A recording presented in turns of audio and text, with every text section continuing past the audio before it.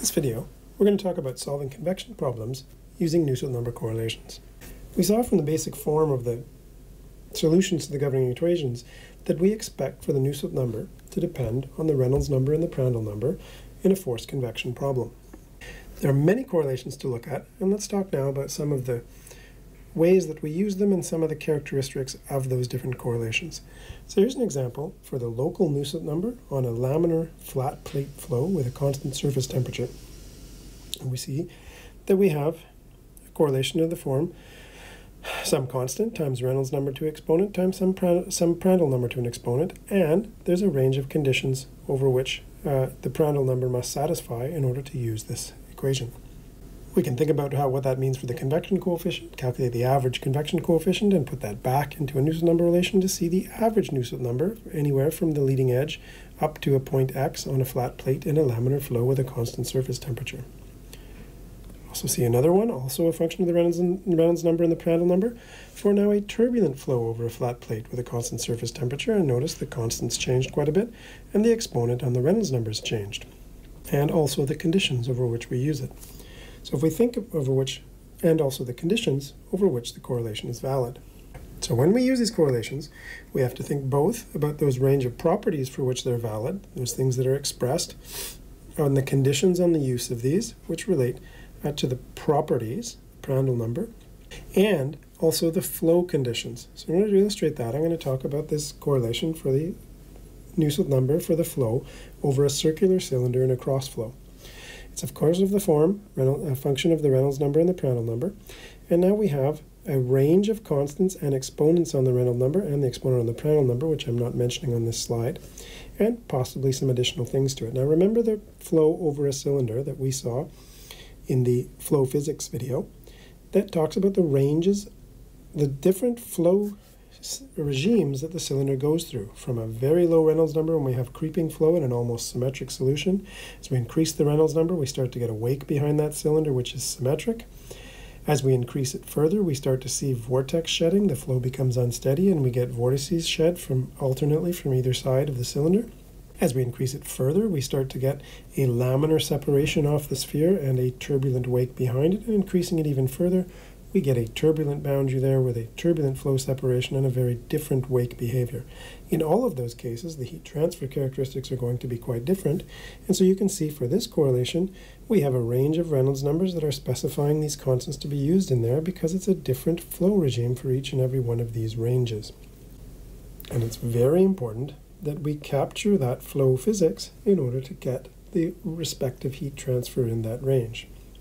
You'll also notice that there's a particular temperature at which you have to evaluate the properties. When you calculate a Reynolds number, you'll have to use a kinematic viscosity in order to calculate that, and of course the Prandtl number is a property that you'll look up as well. And so this particular correlation is instructing you to evaluate all properties at T infinity except for PRS, which appears here, which is to be evaluated at the surface temperature. Clearly, the person that made this correlation found that it correlated the data better if they added this term here, accounting for the variations in the Prandtl number. But you'll see different choices, and it's important to remember that this data is either correlated into an expression like this from experimental data, as it is in this case here, or it comes from some analytic solution, and again is correlating the data from that analytic solution. The person that has done that has calculated properties in a certain way based on temperatures in a way that they've chosen to do it, and that is how the data came to be in this form. If you calculate your properties differently than they did, then of course your results won't match their results. So it's very important to follow their instructions and evaluate your properties the exact same way they did. Very often you'll find more than one correlation is a suitable choice for a given situation, even within a given textbook, but certainly if you go to the range of textbooks and the broader heat transfer literature, you'll find many different choices for correlations. So this is an attempt to accumulate all of the results in the previous table for all the different flow regimes for a circular cylinder into a single and much more complicated correlation, which captures that whole range. In that manipulation, we see that the constraint on using it has now been this combination of the Reynolds number times the Prandtl number being greater than or equal to about 0.2.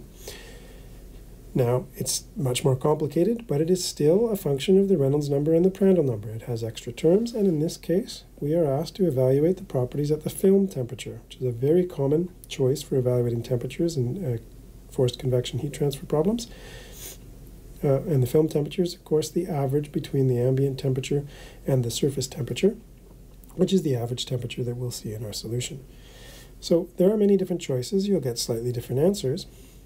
But let's bear in mind that all of these correlations are to engineering accuracy.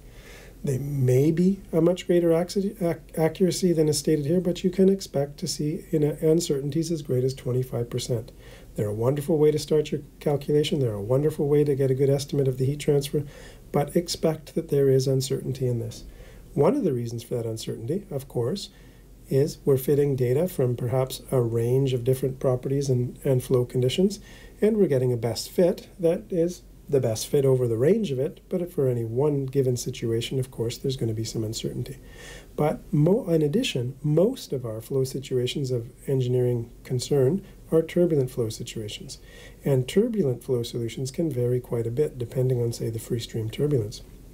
If you imagine that cylinder flow, and imagine if there was a very large free stream turbulence coming in, we would be much more likely to have a turbulent boundary there, which would delay, or which would make the boundary there,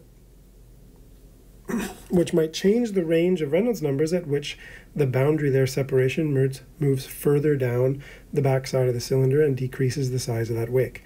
So such things as the free stream turbulence can dramatically change our flow condition, which means that they can dramatically change our heat transfer results. And in some cases, that's simply what we have to expect, is that there's going to be 25% uncertainty. If you use these correlations outside their intended range, the error can be much, much bigger than that. Perhaps there's another flow regime that has not been accounted for in coming up with a particular correlation. The heat transfer might be completely different, and so you should not use these correlations outside their intended range. You should keep searching to find one that is within their intended range, that has considered data for the flow conditions that you are speaking of. And don't ever forget that these results come about because of the interaction between the flow field and the heat transfer around these objects. If the flow physics changes, the heat transfer is going to change, and you'll have to be very careful and think about that. Make sure you find one that is reasonable to use. We may use many different correlations in our heat transfer problems. Perhaps we have flat plates with different conditions. We may have cylinders that may have circular cross sections or otherwise. Perhaps we'll be looking at spheres. Tube banks are something that comes up a lot in heat exchangers when you have arrays of pipes that are arranged in certain conditions, perhaps staggered relative to one another.